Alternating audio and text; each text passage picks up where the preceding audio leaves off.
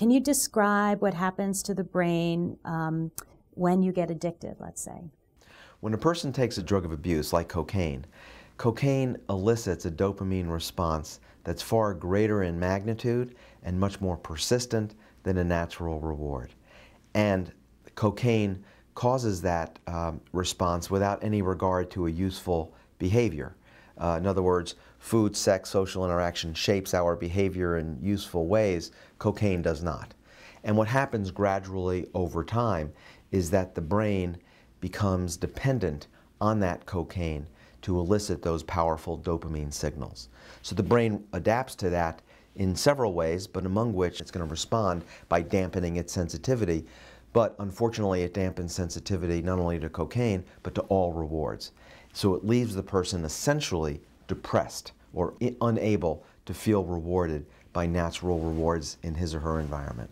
Are those changes in the brain ever reversible? We think that they are reversible. Clinically, what we see is that some people who become addicted to a drug of abuse remain addicted for a lifetime. Even after years of abstinence, even after decades of abstinence, some individuals are at increased risk for relapse and can relapse extremely quickly. And one of the strategies is to think of ways that we can help the brain repair the damage caused by drugs of abuse. They say that if you start younger, below 18, the Yes. damage is even more striking than, or addiction is even greater than if you... Absolutely. In fact, there are statistics showing that if an individual is not addicted or using drugs regularly by age 18 or 21, it is unlikely that he or she will become addicted later in life. And the reason for that is we believe the adolescent brain is much more plastic or adaptable, so that exposure to a drug can produce these types of changes that we've talked about to a much greater extent than in an adult brain.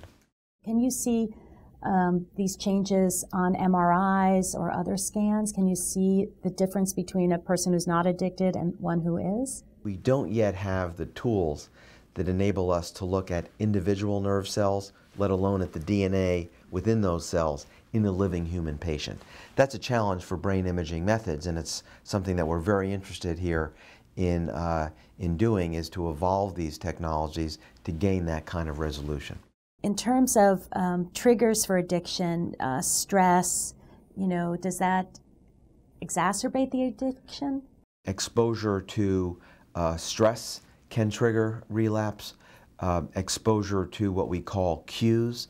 These are environmental stimuli that had previously been paired with drug use. For example, a person who has alcoholism goes back to a bar where they used to get drunk. A cocaine addict or heroin addict, even going to the street corner where they used to buy drugs, can trigger intense craving and relapse. And one of the goals of treatment really is to figure out ways to help addicts resist that craving and relapse, because that is a major clinical challenge. Is drug abuse a willpower situation, or is addiction a disease? Yeah, there's a big debate around in society, and this has probably been going on for about 100 or 1,000 years, and that is whether drug addiction is a disease or is it a matter of weak willpower. It's clearly a brain condition.